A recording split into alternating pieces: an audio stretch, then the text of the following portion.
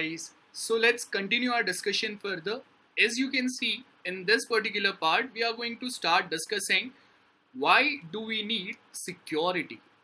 As we know why we need security, because someone might misuse our computer, someone might misuse our data which is present on there. So that is the simple way. So we can easily write this type of answer. In ever-changing world of a global data communication, inexpensive internet connection and fast-paced software development, security becoming more and more an issue. Security is now a basic requirement because global computing is inherently insecure. So in today's time, when we talk about internet only, anyone can try to access my account, anyone can try to access my computer, anyone can try to make a watch on me from some remote location using some different tools.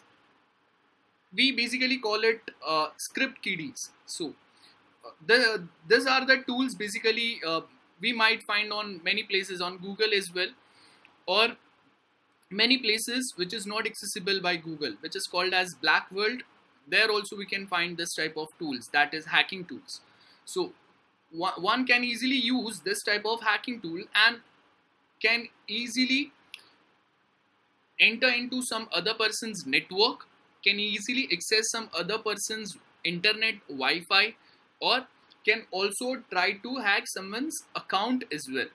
So that is the only reason we need to make sure that our data, our accounts are secured, and that is the only reason on timely basis we need to change our password as well. So as your data goes from point to point on the internet, for example, it may pass through several other points along the way, giving other users the opportunity to intercept.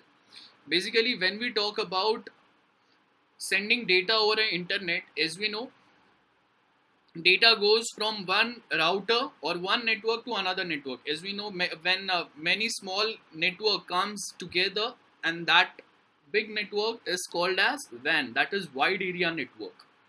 So here as well, when we talk about wide area network or WAN, in short our internet, so whenever we are sending data, that data basically travels from multiple networks. And if data is traveling from multiple network, that means there might chances that someone might use packet sniffers to sniff the packets flowing or going or traveling through that network. And while using such type of tools, one can easily intercept your communication, one can easily trace the packets. But if we send those packets in an encrypted way, then it gets very difficult for this type of sniffers to interpret those packets. Yes, they can trace your packets, they can get the access of your packet, but they cannot read data, or they cannot understand what is there within those packets. So that is the only reason we need security. It does nothing to protect your data center, other servers in your network, or miscellaneous. That is same thing which we discussed. Let's discuss principles of security. So what are the main principles? Before that, we need to understand one example. Let us assume that a person A wants to send a check worth $100 to another person. Normally, what are the factors that A and B will be thinking of in such cases? So what are the factors they might be thinking about? As you can see, in such, A will write a check for $100, put it inside an envelope and send it to B. Basically, spelling of check is wrong. Okay, sorry for that. Just make a note of this. You need to write a correct spelling. As we know, correct spelling is CHEQUE. So basically, when we talk about sending, or some person A sends a check to person B, so this is a pure money transaction, and it is very important for us to secure this type of money transaction. And how can we secure? A will first ensure that one accepts B gets the envelope, and even if someone else gets that envelope, he or she does not come to know about the details of check. and this is the principle of confidentiality. Remember what we mean by confidentiality. Secure your data, encrypt your data in a such a way that except intended recipient, no other person can understand those data. That is what we mean by confidentiality. That is one principle or first principle of security. Second is, A and B will further like to make sure that no one can tamper with the content of the check, such as its amount, date, signature, name of pay, etc. This is the principle of integrity. That means if I am sending something, there should not be any change when it be received by any receiver. So whatever data I am sending from my side, the same data should be received on other side. So without any modification, without any data loss, we have to send our data from one point to another point. That is maintaining integrity of data, maintaining purity of our data. I hope this particular point is clear. Third point is, we would like to assure that the check has indeed come from A and not from someone else. Posing A as it could be fake check in that case, this can be principle of authentication. So how can we assure that this check is coming from authorized person only? So for that reason, we basically add signature over that particular check. So in physical check, we can easily add signature, but how it is possible to add signature on those electronic check? So for that reason, we basically add digital signature. So this digital signature is like a signature or physical signature. So if I'm sending a document to some other person, so how that receiver can assure whether that document is from my side only? So for that reason, I'm going to add my signature on that particular document. The same way, when I'm sending some document or some check over internet or with this electronic medium, so at that point of time, I'm going to add electronic signature on that particular document or that check, and that assures authenticity or authentication of that document. So this is third principle. First is, as we know, confidentiality. Second principle is integrity. Third is authentication.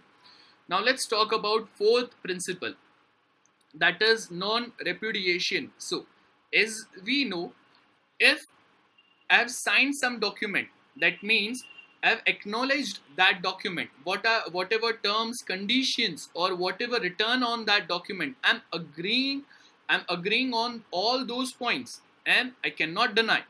And that is the only principle what we mean by non-repudiation. If I'm sending some electronic data to some next person or some third person, and if my signature is present on that particular document, that means I cannot deny in future. Why? Because my signature is present there. So once after sending a document, sender cannot deny. That is what we mean by non-repudiation. So what will happen tomorrow if B deposits the check in his or her account? The money is transferred from A's account to B's account, and A refuses having written or sent check. The court of law will use A's signature, that is digital signature, to disallow A to refuse this claim and settle the dispute. This is the principle of non-repudiation. Once you have sent some document, and if your digital signature is present on that electronic document, then after sending a document, you cannot deny. That is what we mean by non-repudiation. Next comes there are four chief principles of security, and again there are two more. One is access control and second is availability. Access control, it should be accessible from any point, from any place, anywhere. For example, WhatsApp, our email accounts, Facebook account, and today's time bank account as well. So that is what we mean by access control. So it should not be accessed by any unknown person, and availability means it should be accessible from every place based on some basic requirement. For example, if I want to access my bank account, then what are the requirement? I need one computer or smartphone on which I can access internet, and this is the basic necessity what we need. I hope this particular point is clear. So here we are done with this part. Now let's start discussing something else. So Here we are going to discuss about confidentiality authentication in detail, because many time they might university might ask you to write definition or define these terms. So what we mean by confidentiality, as you can see this picture, confidentiality means keep it secret. Not all persons should get knowledge of that particular data. So principle of confidentiality specifies that only sender and intended recipient should be able to access the content of message. That is what we mean by confidentiality. Very few people can be able to access that particular data. Confidentiality gets compromised if an unauthorized person able to access that message. So why we put passwords or why we use different encryption algorithm, so that any unknown person or any third person should not get access of our data, and that is what we mean by confidentiality. So as you can see, interpretation causes loss of message confidentiality, and hence it is very important that our message should not be interpreted. We have to send it in such a using some very difficult algorithm, so that it gets very difficult for hacker as well to unencrypt or decrypt that particular message. Next is authentication. Authentication means only authorized person should get access. So who is the authorized person? How we come to know? Using password, using some biometric system, as you can see in this picture. So authentication is mechanism helps establish proof of identities. The authentication process ensures that the origin of electronic message or document is correctly identified. So as you can see, the last part, fabrication is possible in absence of proper authentication mechanism. Now let's discuss the third part. Third is integrity. So what we mean by integrity? Purity of our data. Our data should not be lost, stolen, or data should not be changed while it's traveling on its way. So when the content of a message are changed from a sender sends it, but before it reaches to intended recipient, we say integrity of message is lost. Why? Because the message is modified and the original content are lost. So the original meaning or the original why we have sent, what is the main reason? That reason was missed. Non-repudiation, as we know, that if there is a situation where a user sends a message and later on refuses that she has not sent that particular message. So non-repudiation, if your signature is present on that particular document, then you cannot deny. Why? Because your signature, your digital signature is present on that document. So after sending a document, sender cannot deny. That is what we mean by non-repudiation. Next is access control. That means if I am an authorized person, then I should get access of that data at any point of time from any place. So access control, principle of access control, determine what should be accessed and at what time. And same way availability, as you can see in this picture, it should be available from anywhere, from any device. The principle of availability states that resources, that is information, should be available to authorized parties at all times. As you can see, we have to remember the 7 OSI layers. OSI standard for security model. First is authentication, then access control, non-repudiation, integrity, confidentiality, assurance of availability, and notarization of signature or signature. I hope this particular point is clear. So here we are done with very basic of our first unit. Let's start discussing something actual or some proper detail. I hope the introduction and introductory part is clear to each and every one of us.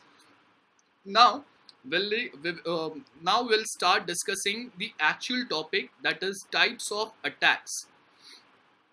So this is a broad topic. We need minimum half an hour or more for this topic. So I'll be covering this topic in next lecture. So in next lecture, we will be discussing about types of attack. Stay tuned. Thank you.